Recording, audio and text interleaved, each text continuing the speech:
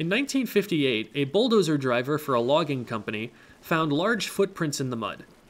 Other odd occurrences, like heavy objects being shifted around without apparent explanation, appeared to corroborate the existence of an unknown creature performing these tasks. The bulldozer driver got a cast of those footprints on the cover of first his local paper and then some of the largest outlets in the country. The creature purported to have made them was named Bigfoot for obvious reasons. In 2002, the family of the bulldozer driver's co-worker, Ray Wallace, made a statement that Wallace had been making the footprints using carved wooden feet. It was a hoax the whole time.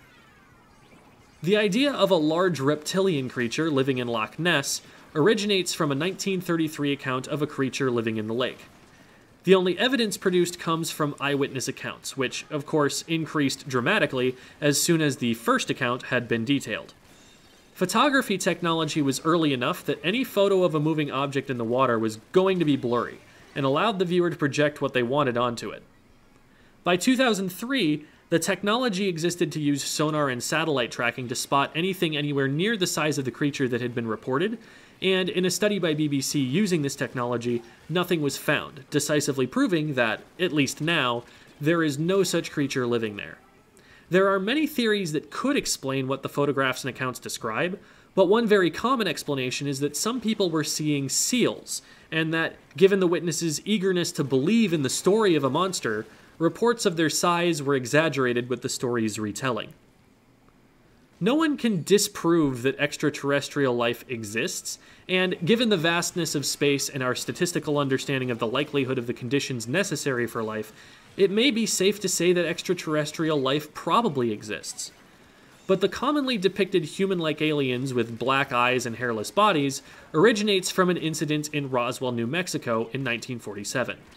A weather balloon being used by the US military to try and detect sound waves from Soviet nuclear tests crashed. The actual nature of this balloon was top secret, so the initial story the military gave about the incident was a little shaky at first, and they eventually landed on calling it a standard weather balloon, but by then suspicion had been raised. Being in the midst of a series of copycat UFO sightings, started by a reported sighting by Kenneth Arnold, this caught the public imagination briefly, and then little was made of it for 30 years, until a retired member of the Air Force staff that handled the situation began reporting that the crash was instead an alien spacecraft. This was quickly picked up by tabloids like the National Enquirer, which frankly is about as much disproof of a story as I ever need, but ultimately the biggest problem with the story is its inconsistency.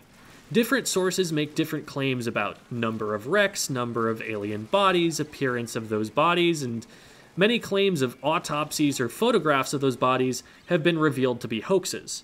For example, one such photograph was found to actually be a mummified child on display at that time in a museum. The autopsy footage was in fact fabricated, which the film producer admitted, calling it a reconstruction of the actual events, but leaving the footage with no empirical evidence to back it up.